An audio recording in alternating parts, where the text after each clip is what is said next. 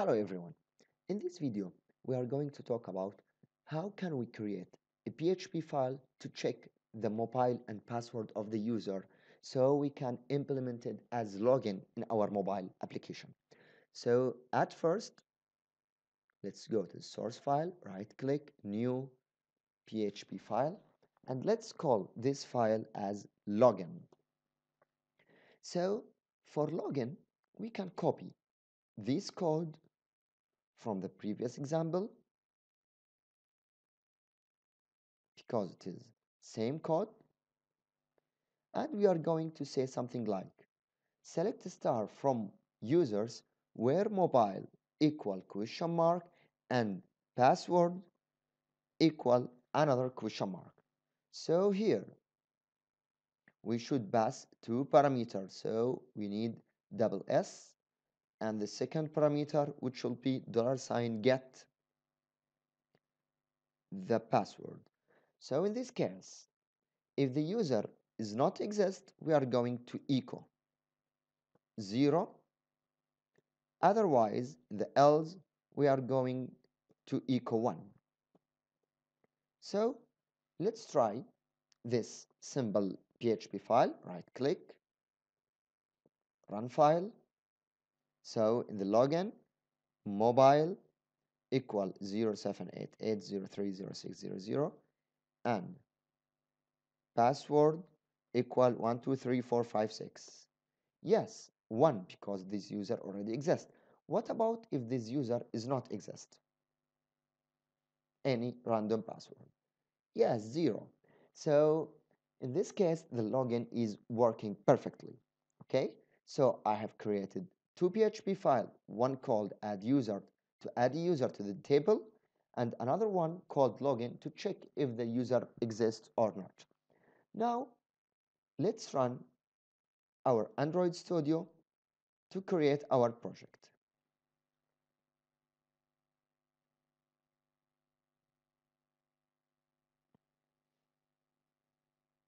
Now, select Start New Project.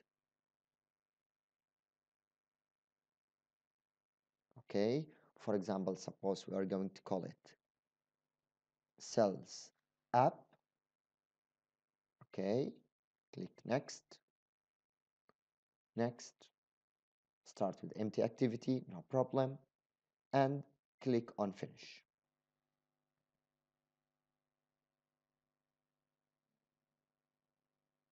So the project has been created.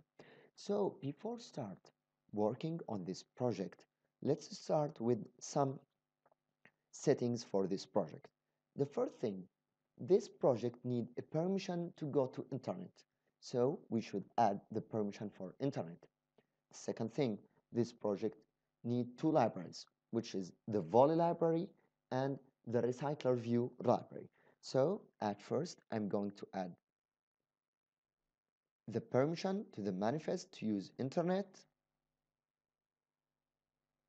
So uses permission, of course, for internet. The second thing,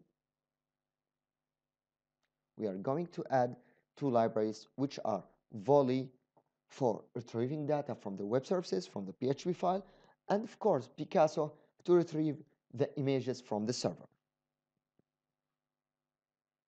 So to add the libraries, as we have done in the previous videos, go to Google, let's say Android, for example, Picasso. Okay, Picasso Square open. Let's go down in this page.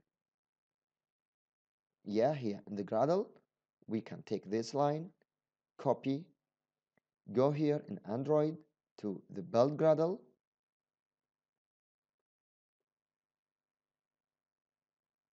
and let's add this library here and click on sync now. This for the first library. While this library is added to the Gradle, let's go to net again and let's say something like Android volley library.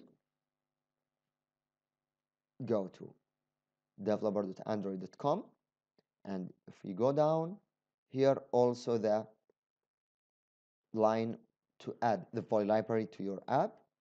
So again, also in the Gradle, add this line and click sync now. So this project has been prepared and it is ready to start working for our sales app. See you next video.